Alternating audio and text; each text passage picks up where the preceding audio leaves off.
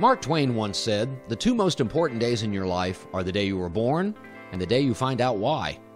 For General Larry Henry, the first important day was in Mount Sterling, Kentucky in 1941. Larry's mother, Natalie, was a school teacher, and his father, Earl, owned the Jersey Milk Company. The Henrys moved to Lexington when Larry was a junior in high school. He played on the basketball and football teams at Lafayette High School and was active in Boy Scouts, where he earned his Eagle Scout Award. After high school, Larry attended the University of Kentucky, where he joined the Air Force R.O.T.C program and Sigma Alpha Epsilon fraternity. In 1964, he graduated with a B.S. in business and received his commission in the U.S. Air Force. His first duty station was Rhein-Main Air Base in Germany, where he became the operations officer at the Armed Forces Courier Station. While at Rhein-Main, he traveled extensively throughout Europe, Afghanistan, and Pakistan. Larry also found time to coach the Rhein-Main Rockets to the Air Force Basketball Championship. During his travels, Larry met Brenda, a Pan Am Airways stewardess. They fell in love and got married. They have been married for 50 years, and he's got 4 children. His next assignment was to command the Special Operating Location 1505 at Ben Hoa Air Base in South Vietnam. He received a Bronze Star with Valor Device and Oak Leaf Cluster, as well as a Purple Heart for wounds defending the base during the 1968 Tet Offensive. Larry was nearing the end of his active duty commitment when several of the pilots in the 90th Tactical Fighter Squadron made a recommendation that he be offered a ride-along in an F-100 Sabre. Larry got the approval, and the flight was a life-changing experience. He liked flying, and the wing commander recommended that he go to flight school. So when Larry returned to the United States in June 1968, he began navigator training at Mather Air Force Base, California, with the 35th Navigator Training Wing. Upon graduation, he completed F-4 tactical fighter training at Davis-Monthan Air Base in Arizona and was assigned as a fast-forward air controller with the 13th Tactical Fighter Squadron. The 13th was flying F-4s out of Udorn to attack targets in Laos and North Vietnam. He received one of his Distinguished Flying Crosses for heroism in the Shan Tay prison raid of 1971.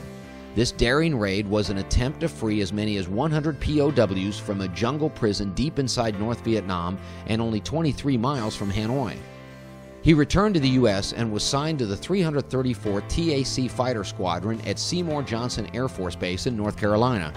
His squadron was deployed twice to Ubon Air Force Base in Thailand to fly linebacker missions against North Vietnam. It was on the return from one of these missions that his wingman was shot down by a surface-to-air missile. Larry and the pilot of their F-4 disregarded their personal safety to remain over the downed crewman's position to direct search and rescue forces. Their tenacious efforts resulted in the successful recovery of the crew members from hostile territory amid a constant barrage of enemy fire. Larry Henry served 4 combat tours in Vietnam, where he flew 320 combat missions.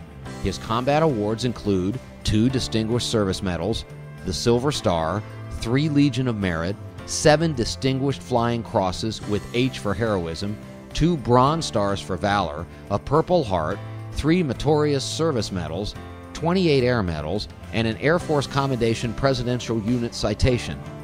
Joint Meritorious Service Award, 2 Air Force Outstanding Unit Awards, 2 National Defense Service Medals, 5 Vietnam Service Medals, and 2 Vietnam Gallantry Crosses. After his combat tours, he attended the prestigious United States Air Force Fighter Weapons School at Nellis Air Force Base in Nevada, where he was awarded the Outstanding Graduate Trophy.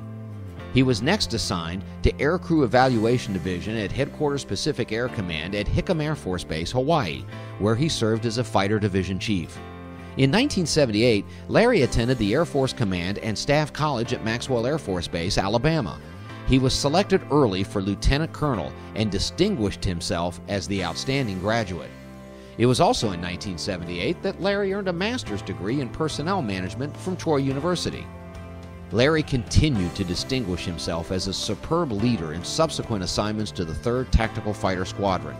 In 1982, he was selected as one of only 20 Air Force officers to attend the National War College. He served as Division Chief for Air Force Weapons at the Pentagon, where he was selected for early promotion to Colonel. In 1985, he was assigned to command the 37th Tactical Fighter Wing, also at George Air Force Base. He was selected early for promotions to Brigadier General in 1987, and in 1989 he accepted his next command as Inspector General of the Tactical Air Command at Langley Air Force Base, Virginia. In 1990, Saddam Hussein invaded Kuwait, and General Henry was deployed to Headquarters Central Air Command as Chief of the Electronic Combat Division. He was instrumental in the planning of the Desert Storm Air Campaign, which turned out to be one of the most successful air campaigns in U.S. Air Force history. After the Gulf War, he served as Director of Plans, Programs, and Requirements for the Air Training Command and was promoted to Major General. In 1992, General Henry returned to the Pentagon as Director of the United States Air Force Requirements and Acting Deputy Chief of Staff for the Air Force Plans and Operations, and also attended Harvard's Kennedy School of Government. Larry Henry retired from active military duty in 1994. He would continue to serve in corporations that supported our military, first as Corporate Vice President for Training at Loral Corporation and Lockheed Martin, and then at L3 Corporation as Vice President of Air Force Programs. Major General Larry L. Henry has served our country with valor and honor, and he has demonstrated excellent management in industry and is a source of pride for the Commonwealth of Kentucky and our nation. It is therefore fitting that Major General Larry L. Henry be enshrined into the official Aviation Hall of Fame of the Commonwealth of Kentucky.